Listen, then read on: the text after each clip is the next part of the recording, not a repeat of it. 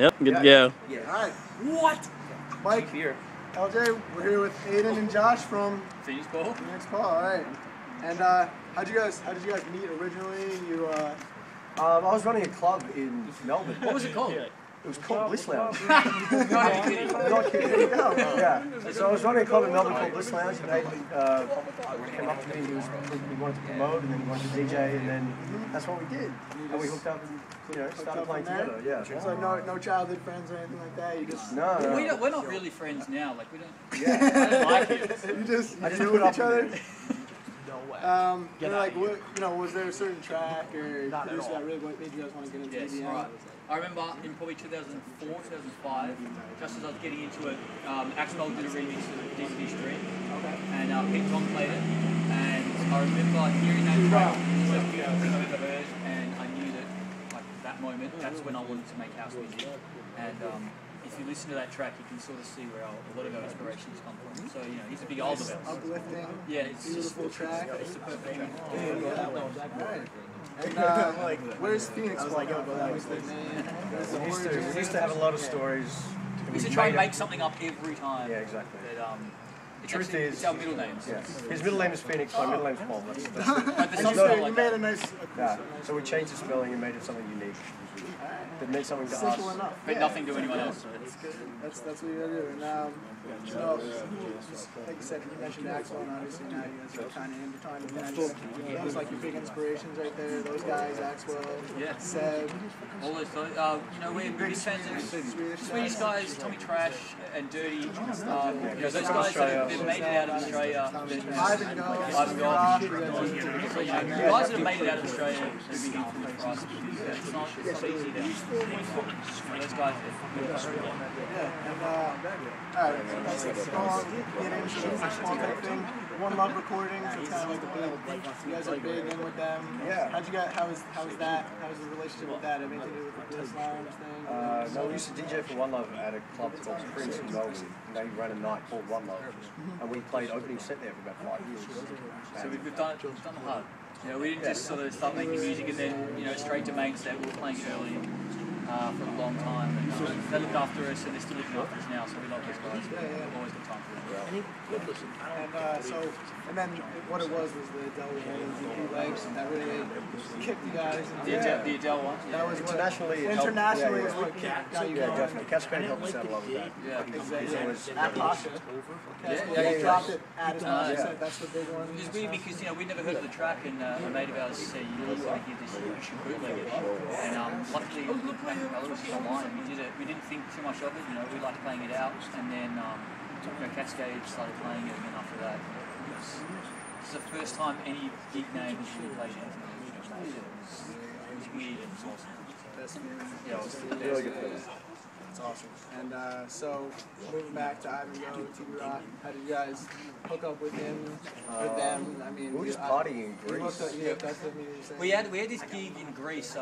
We were just there for a holiday a couple of years ago, and Sebastian Grosso was meant to play, and he was sick and he couldn't come. And the owner of the club called us up. We met him the night before and was like, "Can you guys fit in for him?" And we said, because we were worried people would throw bottles at us and stuff because we weren't Sebastian Grosso, but we flew in. It was the best night ever, and we ended up talking to Ivan that night, and he said we should hook up in Melbourne and make some music together. We did, and we never thought in my mind we'd ever be as big as it was. Every moment so far is pretty surreal. Possibly the biggest track in years. Arguably, it's been fun. Like it's still stat-wise, we get goosebumps every day. I mean, yeah. So the Ivan Go thing, was it when you guys got together?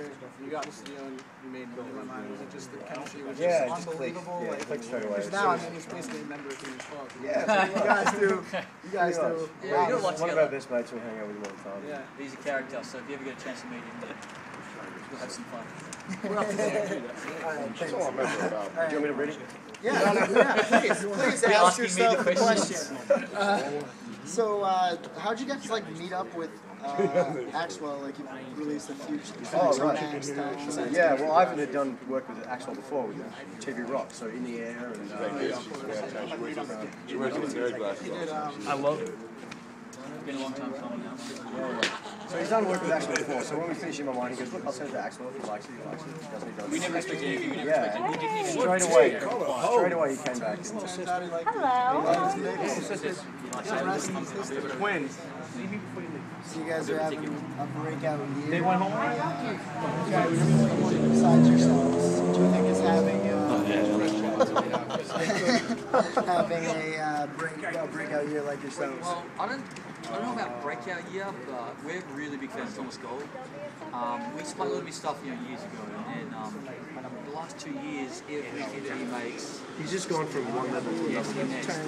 And so is Tommy. Tommy as well. Tommy Trash. Tommy Trash is We've been taking leaps. We've known Tommy for a long time. He's an Australian guy. He used to play a lot of clubs with him. He's not from Melbourne, right? No, he's from Sydney. But, it's not that But we don't far. hold that against him. But Tommy as well. We love seeing people in Australia have success like that, and he's just killing it at the moment. It's kind of similar to you guys with Axwell. Tommy Trash with Tiesto. He kind of plays a lot of his stuff. Tiesto and Sebastian as well has done a lot of work with Tommy. Also one of his tracks. You guys played it. All right. Even though you guys are getting asked to do a lot of remixes, you guys think you're bootlegging groups? Can we expect anything? Bootlegging, we love bootlegging. It's like, sometimes you want to remix a track and you just, there's certain reasons why you can't do it. Bootlegging is just like, if you want to do it, you do it. You don't mess around with trying to release it, getting clearance. Like, it's just one of those things that you make it and then you play it. Hopefully people enjoy it. I mean, the thing about remixing is, it takes a lot of time, and sometimes we've had tracks that we've made, remixed, and after a while, like, they don't get released, and it's really annoying. So with bootlegging, Just because of you choose what you want to do. politics. So bootlegging, rip it and release it. Yeah. We always do it until we get told to stop. That's because good. of piracy. So, what are some of your favorite tracks this year? Besides the ones that you Big fan. We're really big fans of Sunrise, the Tommy Trash. I think we did play it. Years, Alesso, I think is one of our biggest tracks as well. And those are both on your mix that you guys did. Yep. For the Xbox. Yeah, tracks like that you can play it anywhere to anyone. If they don't like house music, and they love it. So they're the sort of tracks that stand out for us. What are some of the favorite shows you guys have played? Like, do you guys like a club setting or like a festival? They're both completely different vibes. I kind of prefer a club setting. It's packed and sweaty, intimate. That's what you want.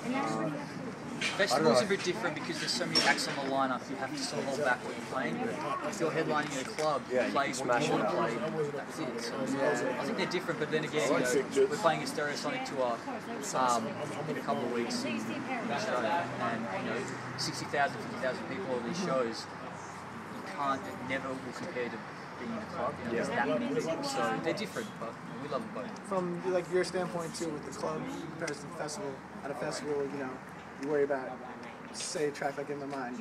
That's gonna be played 7, 8 times. And you guys finally get on, and it's like, oh, we're playing before Tommy. Most of these festivals coming up in Australia. you gotta lay off Sunrise. We don't play a lot of. We would never play anyone else's tracks, but we sort of felt. We're going to play it. We're going to play it. But other than that, and if anyone else plays it, you want people to play it. Dude, serious. Exactly. Dude means business. That's the right policy. Whoever plays your track. Alright, so let's talk about your new mix CD that's coming out, One Love Sonic. Yeah, you can say that. You guys are hooking up with Quilla, who's from the track Rolls. Yeah. And how did that compilation. Universe, like, We heard her on walls, and we just tweeted her. This is exactly how we got Georgie. Yeah, as soon as we got Georgie, we just sent her a tweet, and she was down for it, and that's how it happened. Twitter's big for us. That's awesome. I mean, Walls another Yeah, awesome I love that track. track. Yeah. Perfect voice. You know, we like vocalists that are a bit different. You know, a lot of the house vocalists in the 2004 to like 2008, it was all diva sort of She has a vocalists. very quiet kind We of. don't like using people that are sort of different. Yeah. Offset. Can you name a couple of the famous Australians that you know? So we Tommy know? Trash. You know Tommy Yeah, Trash. we know Tommy. You guys know Thor? Do you know Thor? You know Chris Hemsworth? No. Chris No, we don't know Hemsworth? Thor. He's from Melbourne, right? I think he might be from Melbourne or Sydney, but Lee? I don't know anyone. We're nobodies. We're nobodies. We don't know anyone. We know Tommy and probably Dirty, and that's it. That's enough. It's enough. That's a solid list. It's a short list, but it's good. So do you guys get free Kias from the commercial? Yes. Which? I had to pay for my Kia.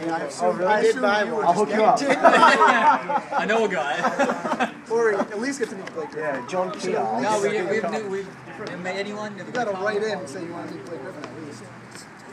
Because he's on the That Kia is good. He commercial. jumps over Kias. That's what he does. He'll jump over you guys in a Kia next time. That's cool. So what's the next stop on the tour? Next up on the tour is 10 June in New York tomorrow, and then next week we've got Chicago. The border. Boardroom. You know that, right? Boardroom in Chicago, and then Yost in Santa Ana, Marquee in Vegas, Cascade. Really good night. and then 207 in San Diego, where we go home. You were in Seattle last night. No, it didn't go Yeah, we home. were in Seattle. We got that gig got cancelled. Yeah. Oh, really? That's So unfortunate. this is our first gig. First First American US. gig. So you like it, America? Oh, I love America. Yeah. We're looking to move here next week, so we're looking forward to it. To Jersey. No, to LA. Maybe Jersey. We'll buy a house in Jersey.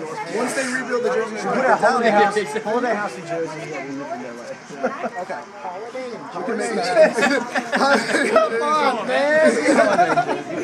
Holiday in New York, at least you can watch the Knicks all the time. That's it. Love the Knicks. This side of you like Mello, the star player? Yeah, Mello's my man. I follow Mello from Denver. I liked him better. You like him better in Denver? He fit in better. But they're working now. He They're did feel foreign. better. They're Yeah, he's foreign. all right now. Team tattoo. He brought J.R. Smith with him. Yeah, exactly. 4-0. He's doing all right. They need the Birdman, and then they're all set.